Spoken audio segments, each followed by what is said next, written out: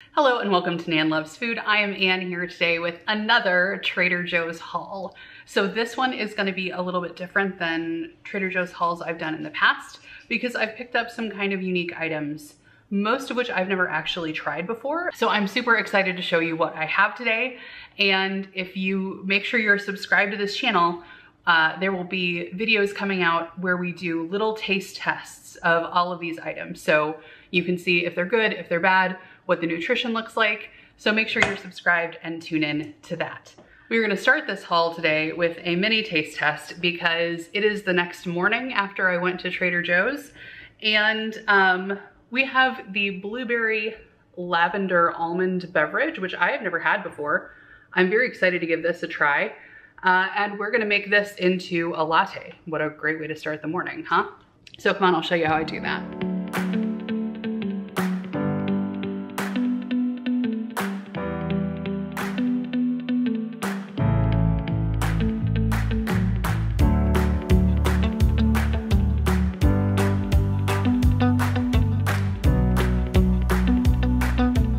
Okay, just to give you some of the nutrition information here, it is 4 servings per container, so a cup is a serving, almost no protein, just a wee bit of fat, pretty low in calories, and there are the ingredients for you. Obviously, it contains almond because it's almond milk, but there don't seem to be any other allergens in there if that's a concern for you. Definitely some sugar though.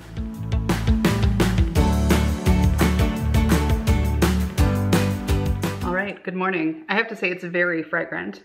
It's super blueberry-y, which I wasn't really expecting. Oh, that is really good. Really, really good. It is, I mean, the coffee is by far the predominant flavor, and then you get that blueberry. It's a little artificial blueberry-y, but if you like that sort of blueberry candy vibe, this is just a really interesting way to spice up your morning latte. I do think I want just a touch of sugar in here, not much.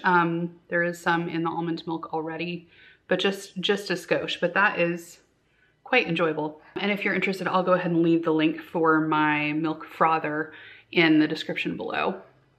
Let's get started. All right, we're gonna start with the refrigerated stuff first. So, like I said, I just picked up stuff that I've either never had before or don't remember having had. And I'm excited to try and share with you guys because this is stuff I wouldn't even necessarily look for or know to look for from Trader Joe's. So first we have this sparkling coconut water with, I think you pronounce it yuzu. I had a cocktail at Disney World with this yuzu stuff in it. It's just a citrus fruit and dang, it was good. Okay, so excited to try the sparkling coconut water. Also got some of their sparkling strawberry juice beverage. I've had their other ones, but I don't know that I've had the strawberry, so I can't imagine that's bad.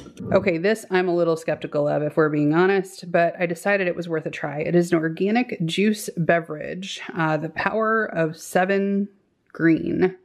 So it's got cucumber, spinach, kale, lemon, green apple, ginger, and celery in it. This is a pasteurized product, so you're not gonna get like all the nutrition from all the goodness that's in there, but I figured it was worth a try. Got some apple cider vinegar beverage. Not something I would normally pick up, but again, interesting. Now this is something I haven't had that I am very excited to try. It is their corn chowder. So potatoes, onions, celery, carrot, and uncured bacon pieces. Yes, please. I'm sure that'll make for a great lunch. Grabbed the vegan caramelized onion dip, which is a dairy-free product. I believe I've heard good things about this on the interwebs, but you never know. So yeah, we'll give that a go and see how it is. I also got this other creamy cauliflower dip. So this one has cream cheese, ricotta cheese, and Parmesan cheese. And it's obviously jalapeno flavored. I got some of the sesame crusted ahi tuna, which I love ahi tuna, especially with sesame seeds, so can't imagine that's a bad thing. Also, I've never seen these before. I don't know if they're new or if they're just new to me, but a Philly cheesesteak bao sounds right up my alley, and my husband's alley, to be honest. Philly cheesesteak in a fluffy bao bun with shredded beef, onion, and bell pepper. Those are in the frozen section. It's only got 4 in there, and they're just over 100 calories each. They do contain milk, soy, and wheat if you're concerned about that. We'll see about those. All right, we have these soft strawberry licorice twists. I know that there are people online who just absolutely swear by these being the best thing ever. I don't generally like licorice, so we'll see on that one. But I love strawberry. This is the peri peri sauce. I think I'm gonna go ahead and use this like on chicken nuggets or something, like chicken tenders. I had something similar to this when I was recently on vacation and it was delicious, but it was spicy. So I'm sure this one is too. Honestly, bought this one because it was pretty. This bottle is just stunning. I don't know if you can tell how kind of holographic it is, and then the bottle is cut so gorgeously. I did talk to the cashier as I was checking out about this particular bottle. She said it wasn't her favorite rosé, but what she did was she took the bottle and she put some of those battery operated fairy lights in it once the wine was gone and made herself this absolutely beautiful lamp. And she showed me a picture of it in her apartment and it was really, really cool. So just an idea, if you need an excuse for a bottle of wine, you can also use it for a lamp. Grab some of the cacio e pepe pasta sauce. Now, my husband is a bit of a snob when it comes to jarred Alfredo sauces, so we'll see about this one. I normally don't buy this sort of thing because he's normally not a fan. It is pretty high in calories for this sort of thing. A quarter of a cup has 110 calories. Hoo-wee. And obviously we've got some cheese, so there is plenty of dairy if you can't do the dairy. But it's pecorino and black pepper are the two notes on that one. Grab some tomato paste. I love this stuff in a tube. This is not a new or different ingredient for us, but when we have fresh tomatoes coming in from the garden like we do now, to be able to just squeeze a little bit and not have to open a whole can is super handy dandy. So like having that on hand. Got some of these ginger chews. I've had this brand before, but I don't know that I've actually ever had the original. I'm getting ready to go on an airplane here in a couple of weeks, and ginger always helps my tummy. So I'm gonna have these on hand in the backpack just in case there's some tummy upset. Grabbed these protein bites by Enjoy Life. This is the dark raspberry flavor. Never had anything quite like this, at least not a raspberry flavored one. So yeah, we'll see. These are a little scary to me. I hope they're not too hot. A Thai chili sesame seed snack. I feel like these could burn my face off. We'll see.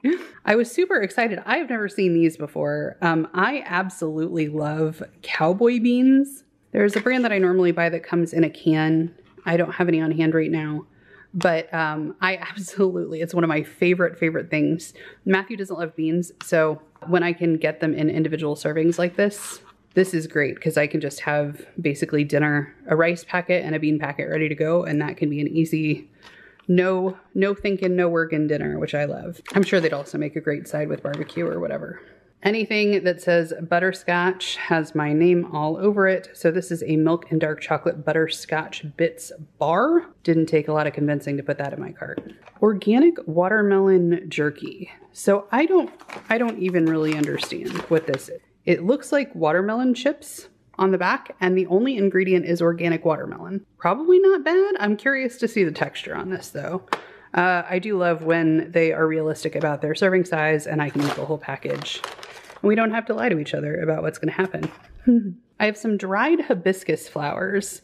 They are sweetened, and I know hibiscus is pretty tart all on its own. I literally have no idea what to do with these. So if you have any suggestions for me, please leave them in the comments below.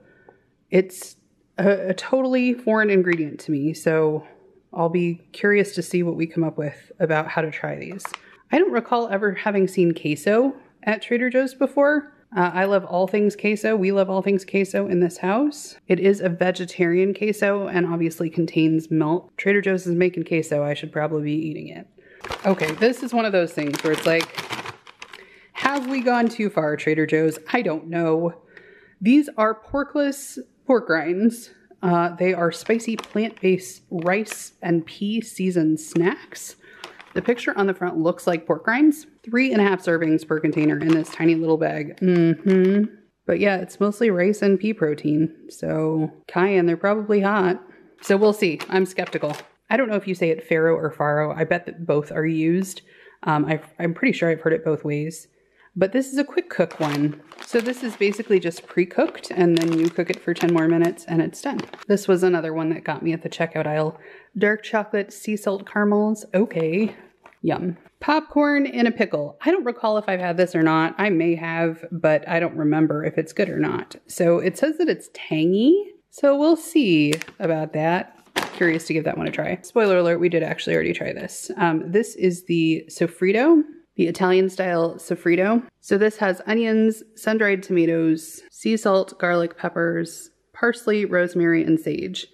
So this, I actually made some garlic bread and sprinkled this on the garlic bread, and it was good, but it's a little thick in texture for a garlic bread. I'm wondering if maybe I should soak it in oil first. Like it's just it's all dried, and so it's a little crunchy.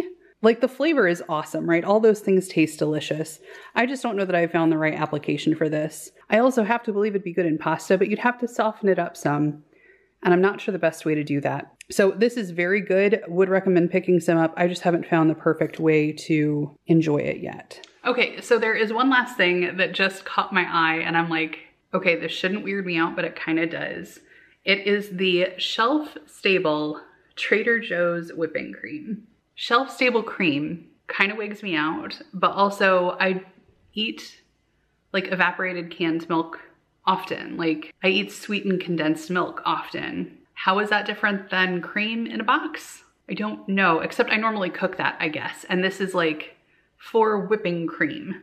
So I think this is one of those pantry staples that, like, assuming it doesn't taste weird, will probably be in my pantry forever because it's always great to have cream on hand. And I don't like to buy the big things of cream as we don't go through it. We'll use maybe this much, maybe a little less. It does say that you refrigerate it for 6 hours before whipping. So I guess if you're gonna use it in like macaroni and cheese or something, you would probably just be able to eat it as is. Kind of strange. I will follow up with you guys about this one because I'm a little unsure. So that is all for the Trader Joe's taste test today. Thank you so much for tuning in. And like I said, make sure you're subscribed. I'll be doing those short format reviews of these kind of odd Trader Joe's products right here on my YouTube channel. So make sure you're subscribed and we'll see you soon. Bye.